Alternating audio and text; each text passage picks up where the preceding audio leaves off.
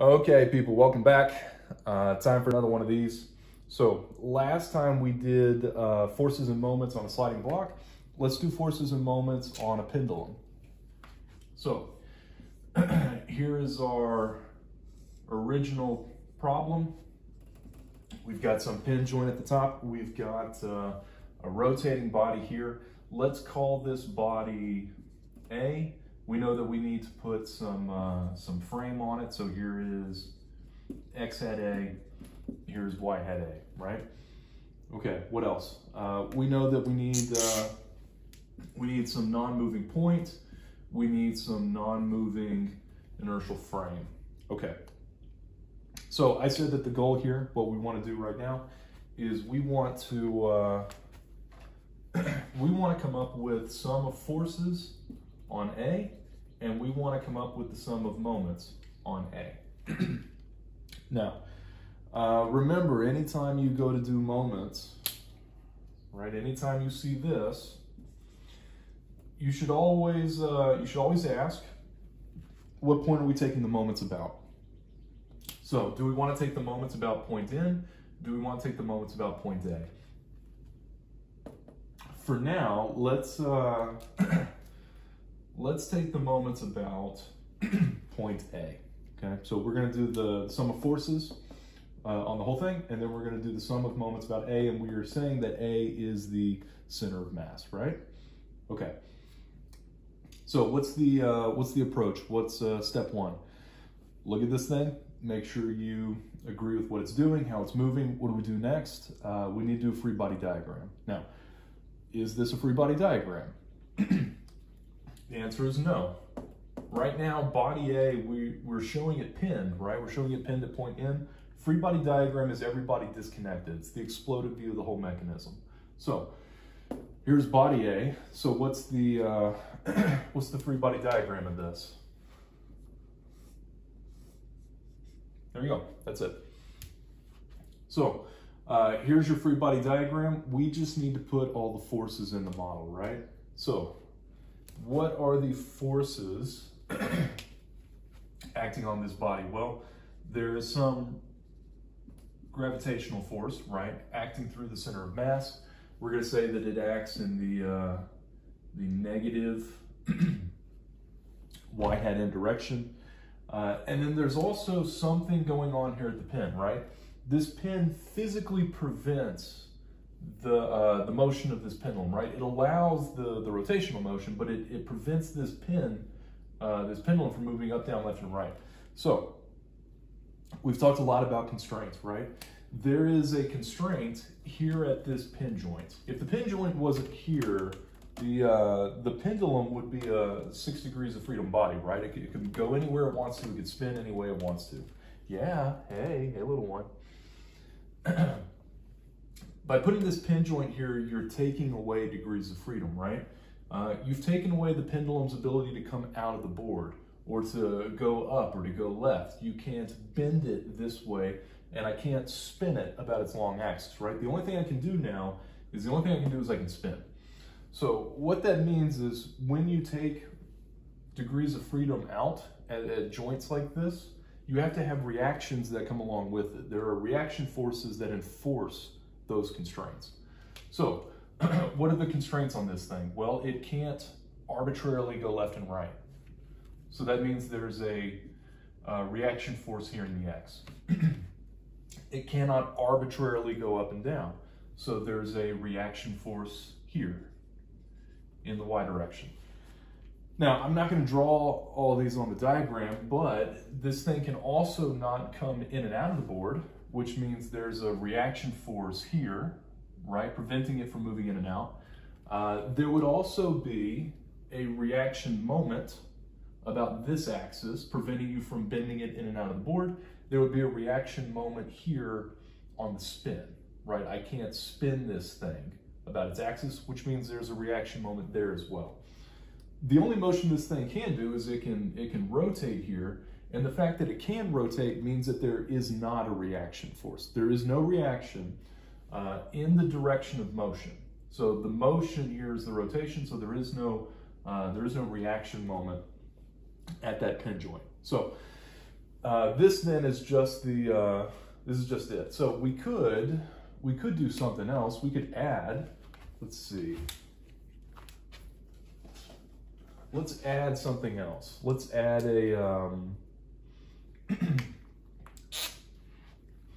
let's add an external force, and let's apply it down here at the end.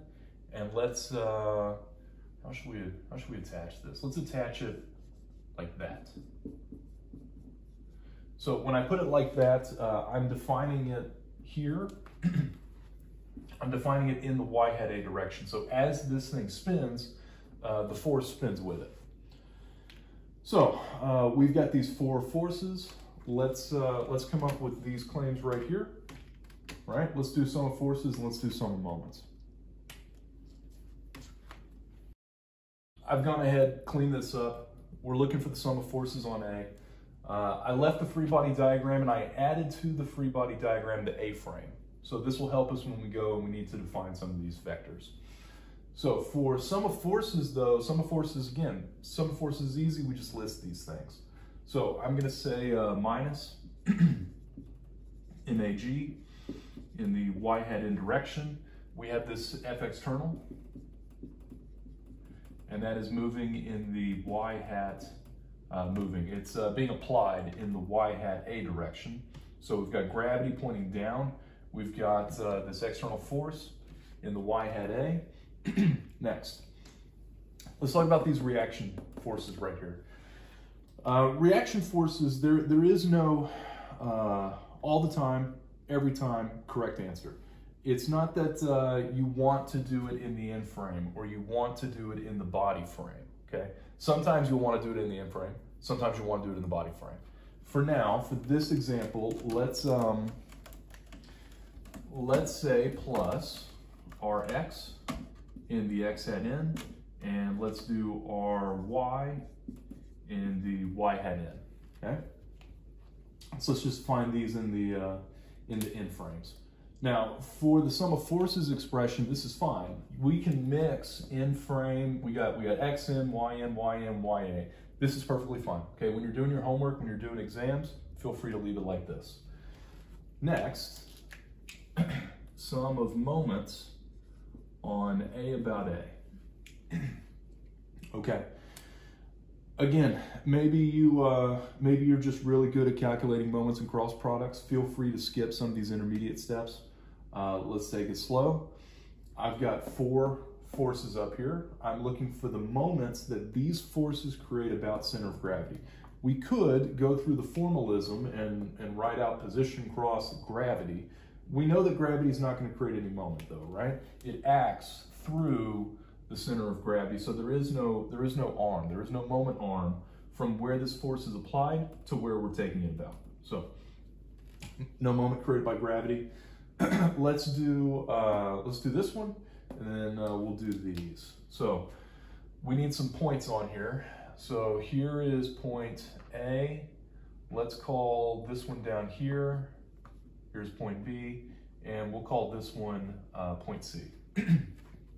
I know that it was point N on the other one. We'll just leave it as C. That's fine. So what have we got? We've got the position vector from A to B. Remember, it's the vector from where are you taking the moments about? We're taking the moments about point A. So we're going from point A to point B, to where the force is applied. So it's PAB cross, and I'm just going to write in F external. This is in the Y hat A. And then plus, both of these forces right here, these reactions, they both act at point C. So we can do it all at once. We can say PAC cross, and I'm going to put them both in here. So Rx, Xn, plus Ry, Yn. This is a good place to start whenever you're doing your moments. Write out some kind of like theoretical expression, right? Write out some kind of theoretical thing, and then go through and put in the details for the problem. So in this particular problem now, what are these position vectors? Well, let's pretend that A is halfway, right? We could redraw this diagram here to put, if you wanted, you could make point C be perfectly at the end. It doesn't matter. Let's do a general, and let's say PAB is one length in the x hat A, right? We're going from A to B. It's in the positive x hat A direction, L1. And let's say the other one, we got to go from A to C. This could be a different distance, right? We could pretend that this is perfectly in the middle. We could generalize it so it isn't. Either way is okay. So L2, and we're going in the negative, right? It's negative, we're going against it. Negative x hat A direction. So I'm going to clean this up. I'm going to take these two position vectors, I'm going to put them in here, and we're going to resolve the cross products. You can see what I've done. I've taken the position vectors and I've just put the position vectors here into the cross products. So let's take these and let's resolve them.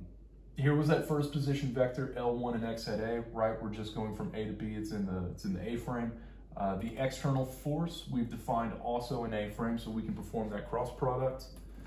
So when you do that, we're looking at the scalars, L1, F external, and then x cross y is positive z, right? That's positive z. Okay. So plus, I want to do this cross product.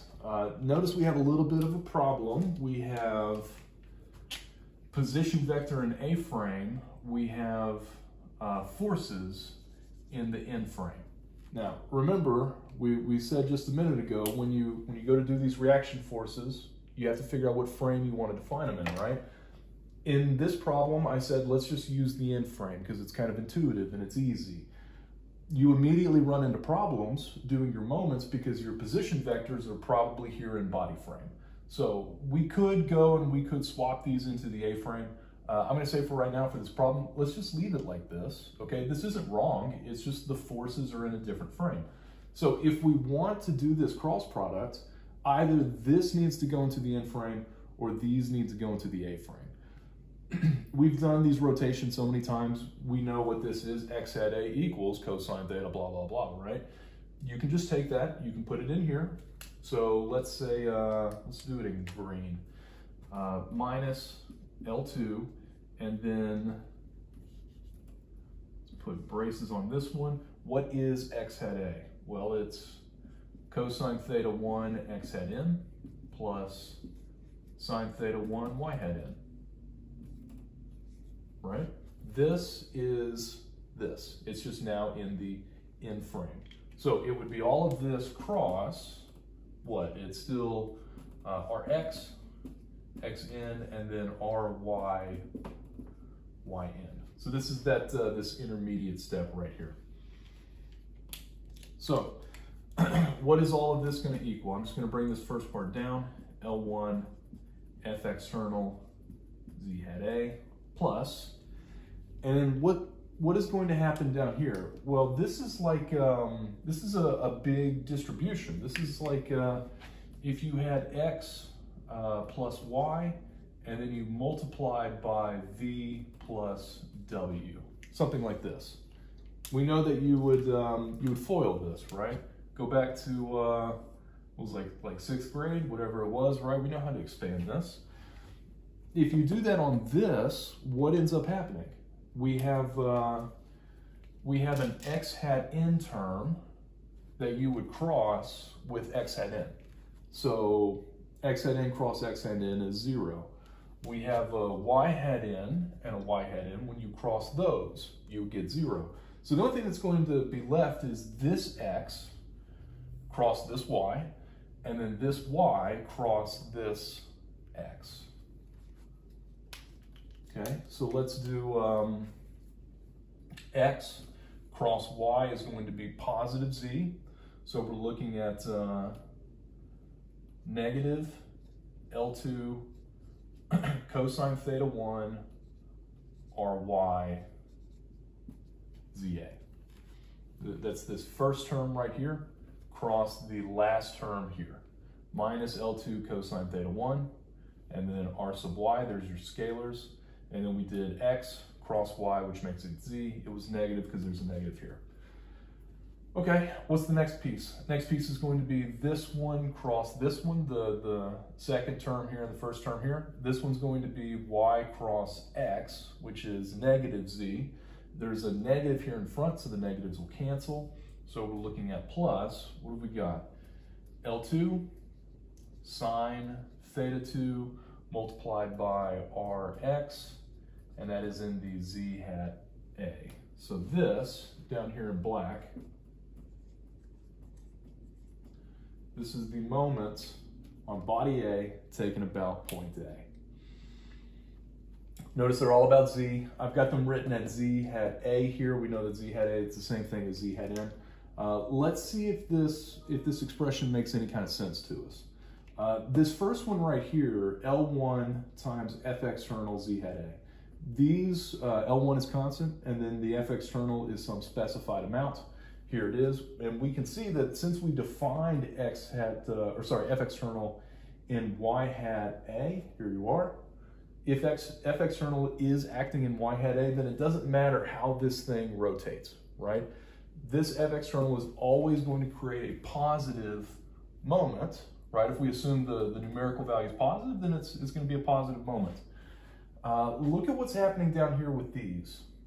So these terms, we've got Rx, and it's a function of the angle. Sorry, I wrote theta 2 there. That should be, yeah, theta 1. Okay. So Rx is a function of the angle, Ry is a function of the angle, and why is that? We defined these in the n frame, right?